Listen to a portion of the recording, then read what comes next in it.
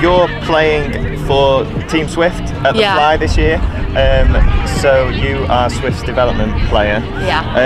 How does this sort of tournament, how does that help you prepare for the Fly? I mean, although it's like different formats, so it's 10-a-side and then you've got 6-a-side, I think playing with not necessarily new players, but people who you haven't played with for like the past 7 years, like I've done at school, is something that this has helped me get used to.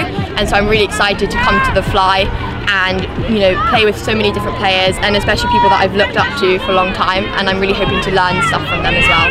And is there something that you're most looking forward to at the Fly?